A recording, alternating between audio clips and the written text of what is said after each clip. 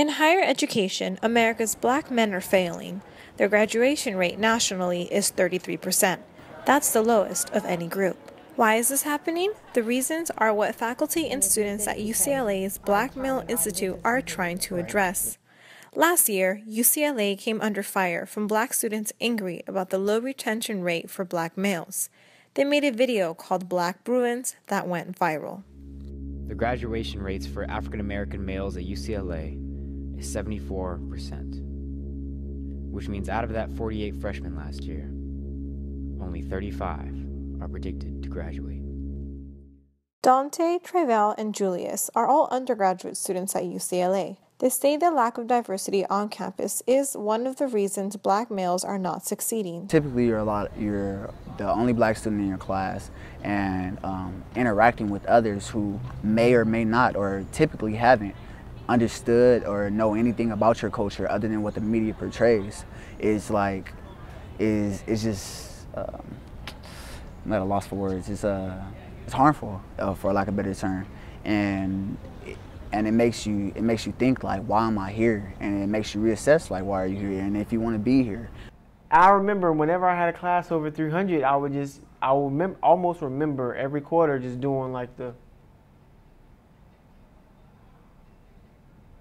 2, 3. It's 3 plus me. And so when the classroom environment or the classroom climate is like that, you kind of want to just kind of like back away, kind of like fade to black. I'm just not really motivated to study, and I don't study as much now because I've been doing like a lot more personal work, and that's definitely related to, I guess, the fact of me being black on campus. It's made me not feel as socially adequate as I would, I guess, in a normal black, in like a historically black college. This school is not diverse just because you put it on a pamphlet. But you'll name a building after Albert Conasall, who publicly opposes affirmative action? The action that can make our fraction on your demographic pie chart look more than just a second hand on a clock. It's all talk. In 1996, California voters passed Proposition 209, which banned public colleges and universities from giving preferential treatment in admissions on the basis of race.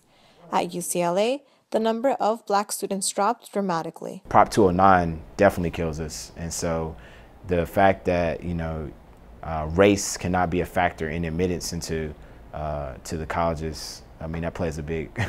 That's probably the #1 reason why you don't see increased numbers of African American students. You get small enrollment numbers, you're going to have smaller graduation rates. And I think there's something to be said about how students feel comfortable on a campus.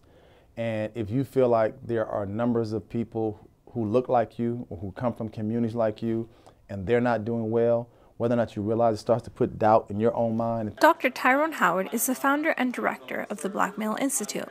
We know what research says: when students feel like they belong on a campus, they're more likely to become engaged. The more likely they are engaged, the more likely they are to do well academically. The better they do academically, the more likely they are to graduate. So these things all sort of fit hand in hand. The Black Male Institute seeks to address some of the issues black male students face when they get to UCLA through a variety of courses. Do a course entitled Blackamated, and Blackamated actually was a course designed for first-year transfer students as well as freshmen to get acclimated to universities by providing them resources on campus. That's the more practical intervention. We had Lumina, and Lumina was designed to help conduct research affiliated with Blackamated, as well as to just give undergraduate researchers an opportunity to learn how to do qualitative type research, specifically on retention efforts of black males at UCLA.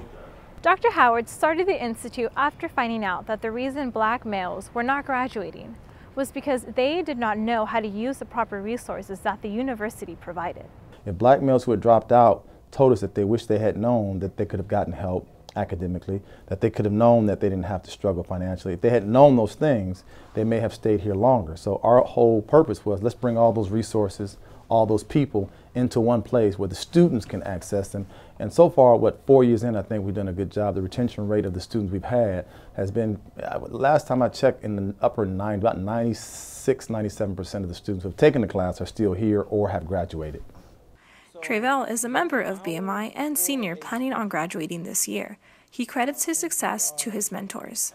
I have many male mentors who have guided me. Number one, primarily, is Dr. Howard, helping me in getting research under my belt, just understanding how this level of academia works.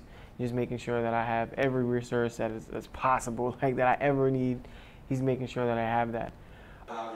And the black males who have been helped are passing on what they have learned to help others. You got to play, you got to study yourself, you got to figure out what you do well and what you don't do well, and don't be scared to experiment and then ask for help as well, and ask for other people to do.